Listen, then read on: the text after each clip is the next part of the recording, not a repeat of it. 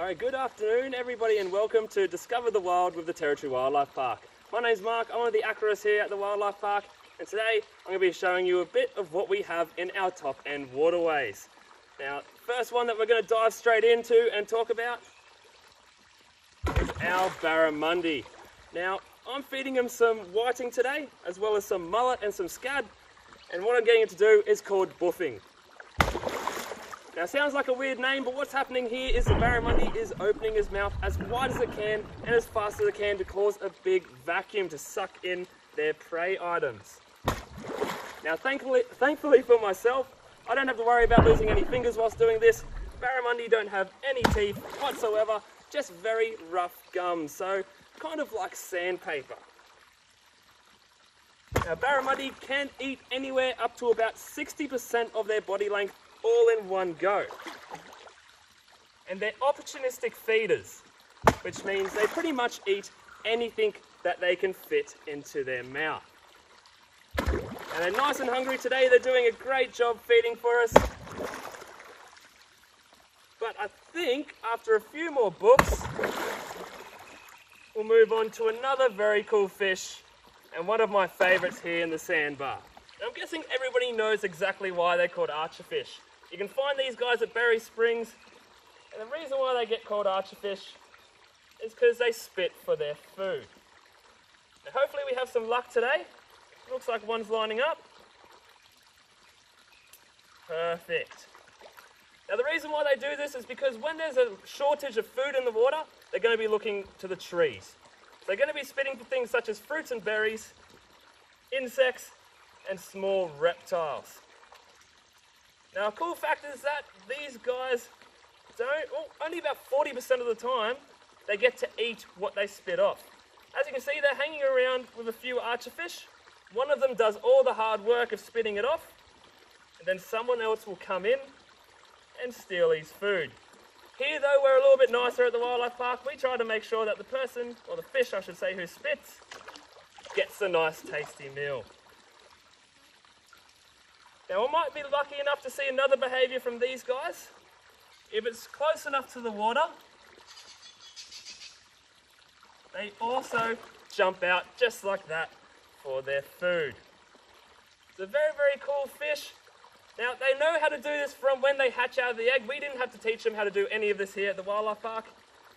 But when they're younger, they have terrible aim. What they have to do is pair up with older archerfish, see how they aim and spit for their food, as well as through trial and error, so they get to spot on how they are today.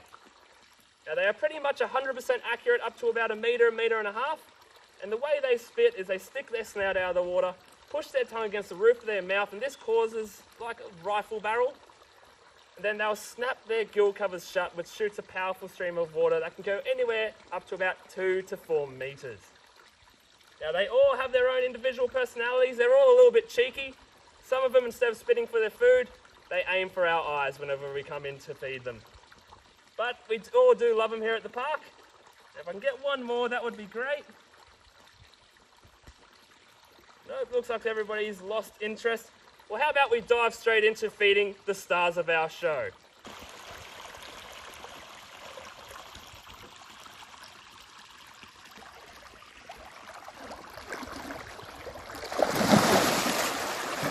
Here's the stars of our show.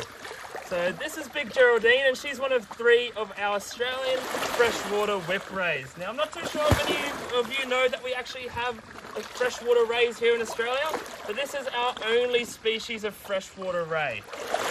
Now, they were scientifically discovered in 1989 in the Daly River and described as their own species in 2008. So we're still learning quite a lot about them. And that's because where they live, of course, there is a lot of crocodiles. And not many people want to go scuba diving when there's crocodiles around.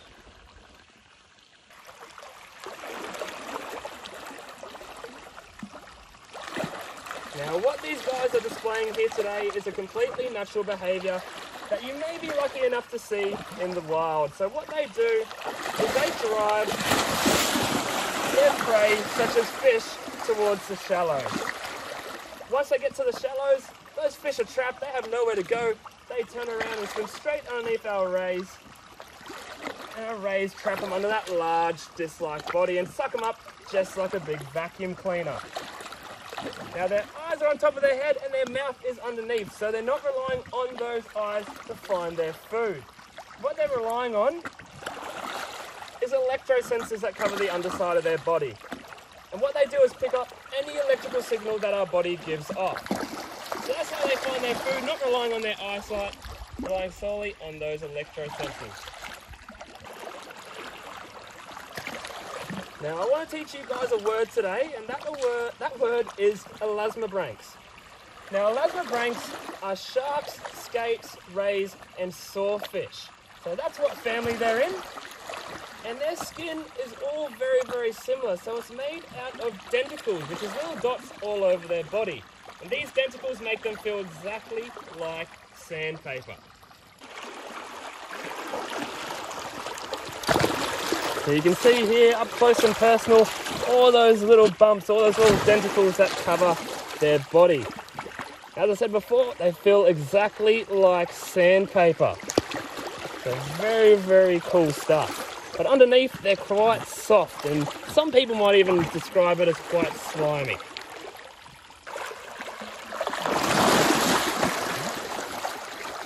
Now, these guys, they have a barb that sits at the base of their tail.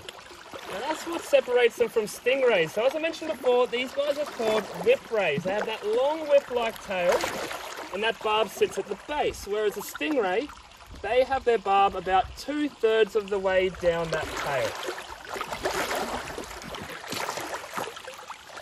Now these guys here at the wildlife park, the best way that I can describe them is they are big, wet puppy dogs. They all have their own personality, but they all have one thing in common. They are bottomless pits. These guys can eat and eat and eat just like a Labrador. They're very, very gentle creatures, very, very curious at the same time. And as you can see, they always enjoy lunchtime.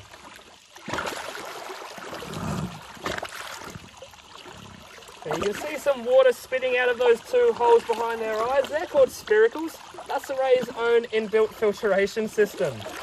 Anything that they don't want to eat, they spit straight out of those two holes. So you'll see water, you'll see some sand spitting out of there. That's everything that they don't want to ingest. And you can see why Geraldine's the biggest here at the wildlife park, because she always sticks around for the most food.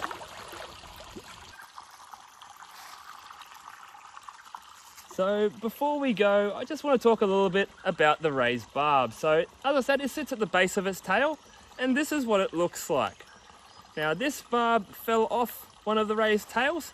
They do fall off naturally. And what it's normally covered in is a brownish skin.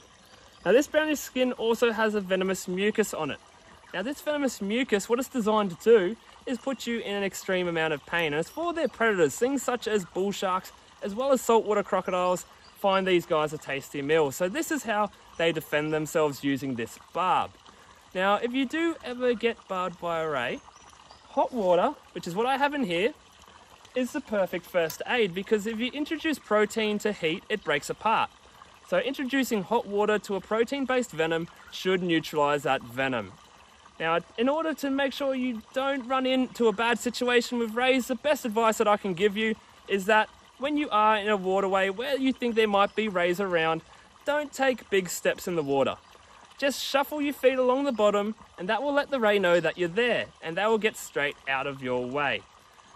Now, they don't want to use that barb on us. They are very, very shy and prefer to keep out of our way. And what they want to use it for is only their predators. So as I mentioned before, bull sharks and crocodiles. Now guys, I hope you learnt a little bit today. I hope you enjoyed it. Stick around next time for Discover the Wild at the Territory Wildlife Park. Thanks a lot.